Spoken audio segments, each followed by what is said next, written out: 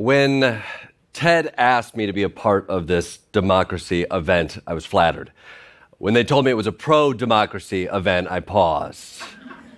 Like, really? We still think this is a good idea? Giving everyone a voice? Have you talked to everyone? 1 in 10 Americans believe chocolate milk comes from brown cows. We want those people weighing in on foreign policy. I guess if democracy is hearing from the voice of the people, consider me skeptical of that conversation. Because I think we're incapable of having it. Any conversation. And not just in America. Globally, we're tuning people out. Frankly, we're bad at talking to other people. Didn't always used to be this way. In the old days, it came naturally. We would talk to folks. We would negotiate over food or childcare so your kid didn't get eaten by a bear or run off and invent fire. But since then, it's gotten harder, more difficult. Screens have placed an impediment between people and thought. Partisanship has made talking to someone outside of your own POV traumatic. Now, talking to somebody with a different point of view than yourself is to be avoided at all costs. It's like paying taxes. Like, you should do it, but if you can avoid it, it makes you smart. It's an awful time for conversations. So much so that even right now, I've opted for a lecture. I won't be taking questions. I find it easier to speak at you. So how do we get here? Well, as someone in their 40s, I'm legally obligated to point the finger at social media. The cultural conversations we have are dictated by the forums we have them in. And all of those forums, they just push us towards short, loud outbursts. Maximum volume, short duration. Hell, even right now, this TED Talk is only 7 minutes. I remember when TED Talks used to be 18 minutes long. Now you have to communicate the economics behind climate catastrophe and the time it takes for a potty break. Not great, guys. Not great. I remember the good old days when TED Talks used to be Theodore discussions. You know, a year from now, they're just going to be tease gifts. So, how do we get better at talking to one another? If democracy depends on discourse, on compromise, how do we have civil conversations? Well, the long answer is destroy the bias of social media and the cesspool of misinformation that is propagated by the entertainment machine that dominates our politics and discourse. I could tell you how to do that, but Ted only gave me 7 minutes, so sorry. Maybe next time it would have cleared everything up. But in the 4 minutes we have left, I'll give you a few tips of what you can do now. So 3 tips for how to be slightly better at talking to a human you disagree with. 1, read a book. Easy. You know, you're not as smart as you think you are. Get inside the head of someone else. And make it a long book. We need to expand our attention beyond just TikToks. 2, travel. Mark Twain said it best. You know, bias is reduced by travel. It's the easiest way. As a kid who grew up in Michigan, I hated Ohio. And then I traveled there. And you know what? I still hate Ohio. But now I know what Akron smells like. So I guess progress, I think. And 3, concede something. There's a biggie. Concession.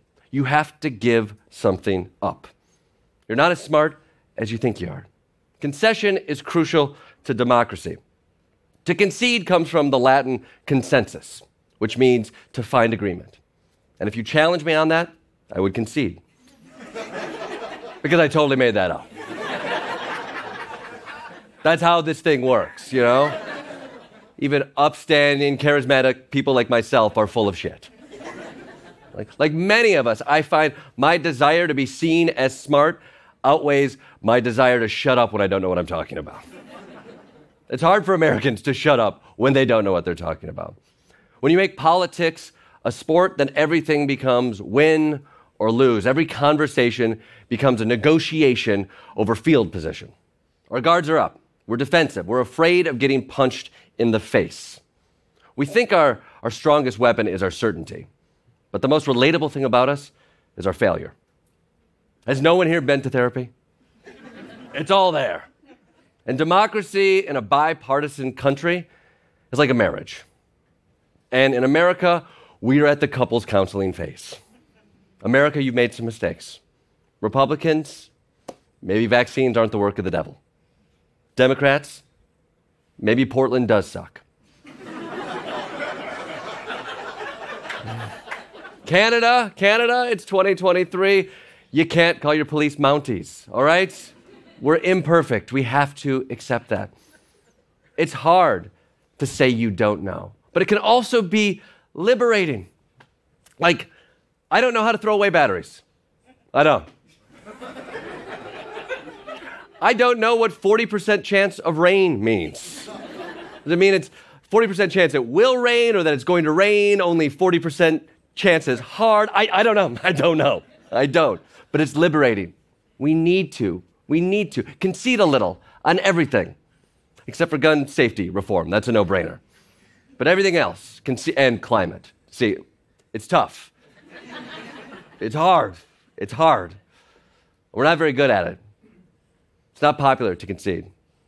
In America, there's a big chunk of the population right now who hasn't conceded the last presidential election. It's hard to give any ground when you can't agree that the earth you stand on is either round or flat. But perhaps a gesture of understanding, if not towards irrefutable facts, but to your own uncertainty, is a step towards progress. I think the phrase, "I don't know," invites a softening. And the ground is too hard to grow much of anything right now. What I think, in order for American democracy to survive, we need a culture of vulnerability, or at least a space in that culture for vulnerability. The good news is being wrong is sexy. Failure is an aphrodisiac. Every person who has ever loved me has told me how much of a loser I am. The proof is in the pudding. And if conceding is too much for you, if that feels weak, okay, don't think of it as conceding. Think of it as gamesmanship. You're setting a trap.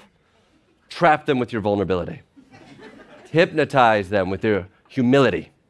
Distract them with your failure. And as they begin to reveal themselves to you in your uncertainty, smash those fools. In the game of democracy, in order to win, we may have to start with a loss. But what do I know? I could be wrong. Thank you.